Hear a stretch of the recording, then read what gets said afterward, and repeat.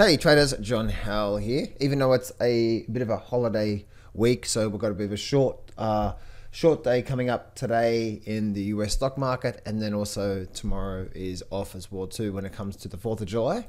But I still want to do an update for you guys to share with you some things that I think is really important and some things to consider moving forward. So let's get straight into it. Don't place a trade based on what you'll see in this video because there is no guarantees of making a profit in the market. It takes you a long time to become a good trader. So this video here is just to educate you to become a much better trader. Alrighty traders, make sure you grab that trading course there, guys. Make sure you grab that trading course there. One of the biggest things that I have learned over my 19 years of trading the markets is there's actually probably 13 biggest mistakes that I've actually made that stopped me from getting ahead. My first 10 years, I made so many mistakes. My last 10 years have been pretty amazing. This year, I'm having an amazing trading year. So when you go over there, guys, I think the very first video you get in the trading course is that top 13 mistakes and how to actually overcome them so you can move forward. Now, I want to start off with today's video with a bit of prefaces of something, okay? So if I look at the actual stock market itself right now, there is a lot of consensus, right? There's a lot of consensus out there that this bull move is going to continue, okay? And now I want you to remember the analogy of 0 to 100, okay? And where we are at the moment at this particular time in the markets, and if you're looking to buy it. Now, I also want to remind you that there's going to be a rotation of things happening. Okay, so for example, that we know that the Nasdaq itself has had an extraordinary quality move. Okay, so we've had an extraordinary quality move of the Nasdaq where the Dow Jones actually hasn't yet, right? So if we look at the YM, we know that the YM looks like the YM is actually just starting to try and break out of this level through here, which is actually quite bullish, right? Especially we've got this little ascending triangle pattern through here and so on and so forth. So it looks like there's going to be a rotation through things. So it's important not to say the stock market is, right? Because we know that there's many stocks right now that look like they're actually starting to head down, right? There's many stocks right now that are actually on my bearish watch list to look to short those particular stocks in the actual stock market. And there's a lot of stocks that are bullish and so on and so forth, right? So when we're looking at the markets, it's important to have that sort of view behind what is actually going on right now in the markets, okay? Now, I want to go back to that. So that's the sector rotation. Now, I believe the industrial average, the Dow Jones, is going to start to make a big move because it hasn't actually made a big move. Look at this here. We've just done nothing here, and now we could start to see a move up. But I want to sort of remind you of a few things here, okay? That the first thing I want to say is about the analogy of let's actually go. We'll bring up this one here, okay? The analogy of the maximum distance away. The analogy of let's actually see here. I want to talk about these I'm thinking about this 0 to 100. Okay, 0 to 100. I'm just when you have three thoughts come into your mind. Okay, so 0 to 100. Okay, so what is that? If we ever look at this move here, this is where the move started. Okay, and that's where the move ended. Before what? We got a pullback. We inevitably, even through here, right? Look at this here, up. And then what? Big sharp pullback, up, and a big pullback. So we inevitably get what? We inevitably get a big pullback, right? So if you're looking to try to get ahead right now, if you're trying to jump in on the FOMO side of things, right? The FOMO side of things, what's happening here is that, just say down here is 0, okay? And up here is what's called 100. Okay, 100 is the top of the move. What a lot of people are doing right now, and I know for a fact, like especially with the Nasdaq, is the Nasdaq had a little update today. Same with the S&P and so on and so forth. But if we have a look at this here, this is where the move started. It's gone up, sideways, and then up, right? So right now, I would still say, if we're looking at the 100 before we get a good pullback, I would still say there's so many people that are cheering this on now. There's so many people like, that are still cheering this bull move on, I reckon we're still at around about that 90% mark. Now, what does that mean? That means we could be topping out here right now and going sideways, or we could have one more little move to the upside before we go. The purpose of me saying that is, and I'm going to get a little bit of flack in the chat box, because for the last week or two, for the last couple of weeks actually, I've been saying like, guys, this is probably not the best time to get into it. Okay, we're talking about the indices anyway, but as probably most of you would know, right, when you're getting into a trade, you don't just get into it because you think it's a good idea, right? It's, have you actually got a trading plan, a trading pattern that you trade? Do you actually have that, or are you just like, well, this looks like a good idea, let me go long here? So that's where, like, for my personal trading, guess what?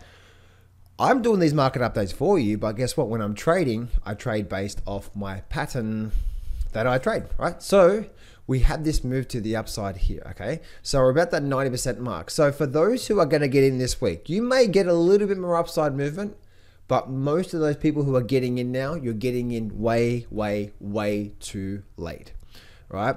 And because a lot of people think, oh, well, this is just getting started and it's going to keep going up. Okay, let's look at this here.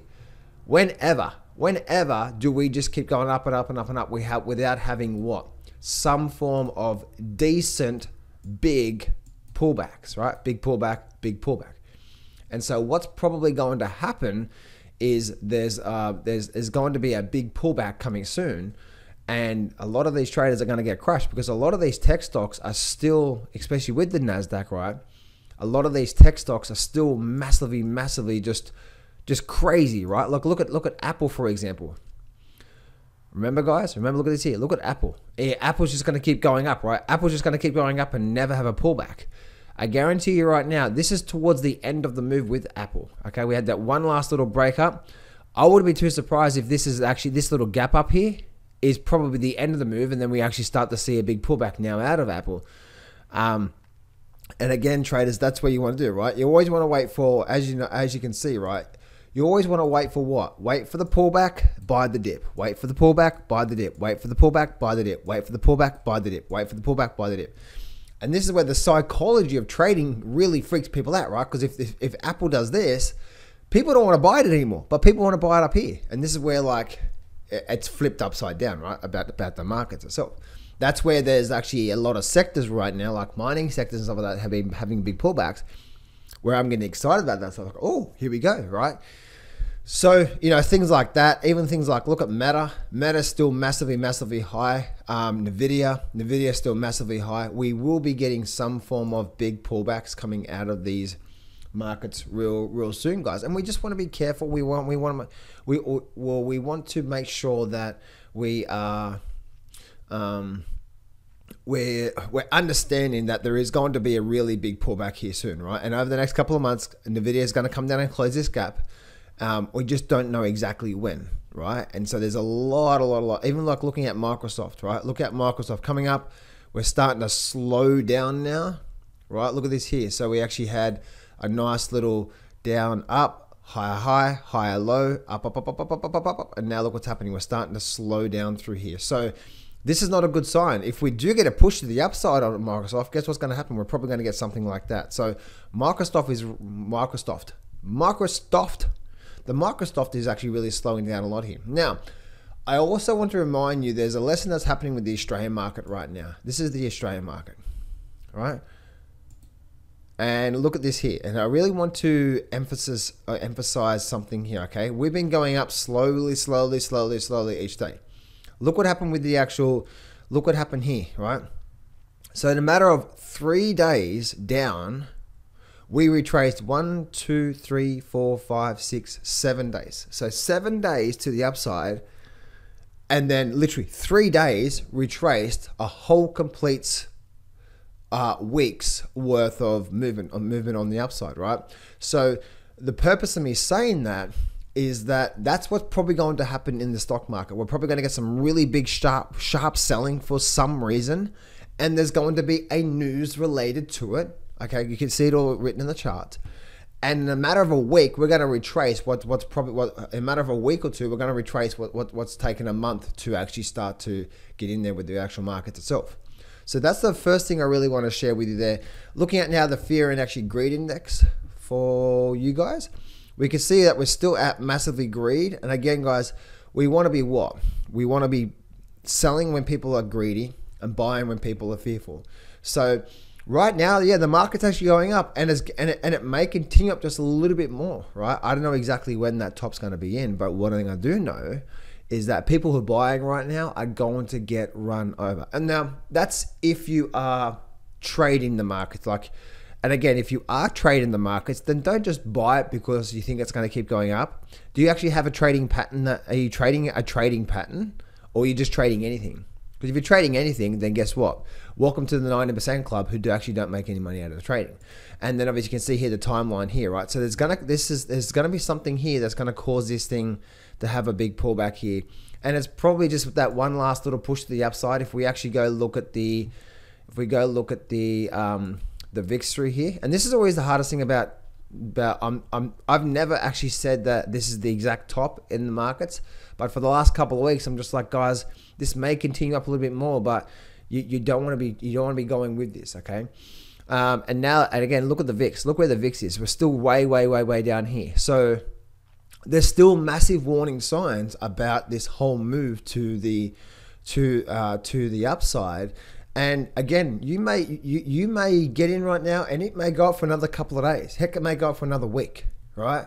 But one thing I do know is coming into July and August, you watch one of the greatest sort of sharpest pullbacks we've seen in a long time, because everything is just massively overbought through what I've just shared with you, right? About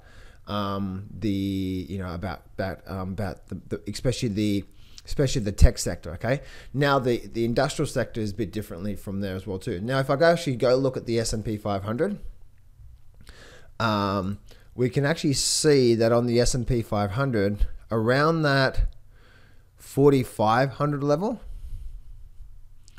right? So 4,500 level, up to possibly around that level there. So 4,500 to 4,600 looks like there's 4,500 to 4,600 looks like there's an area through there. So we may actually even have one more last little push to the upside into that level there, and then we get a pullback. Now, the big pullback I've been talking about is in the tech sector, okay, not the S&P 500 and stuff like that. So we've actually had a really nice move to the upside, like actually a big strong gap up today. So that's probably going to get filled, right? Did we get a gap?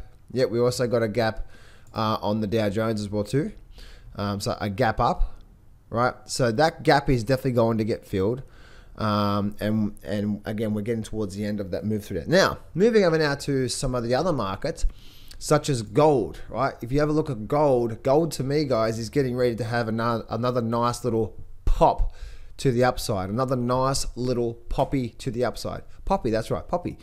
Right, and same for silver as well too. I believe silver, and also that's the weekly chart for silver, and this is the weekly chart here of what's happening. Or this is what's actually happening here with silver. So I believe silver is getting ready to have a pop and getting ready to start to have a move back up like that as well too. Same for gold. I believe gold, where it is right now, we're getting ready to have a nice little pop to the upside when it comes there. And also, if we have a look at some of the actual GDX, like the GDXJ. These are the sectors you want to be starting to look at, right, when it comes to buying, I believe. Because we've actually been having a really big pullback, right? So you buy on the big pullback, you don't buy on what? The big rip. And you also look at things like the GDX as well too, right? So this is the GDX. Yeah, the GDX. Is that the GDX? No, wrong one. Wrong one. Let's go. Oh, there we go, the GDX, right?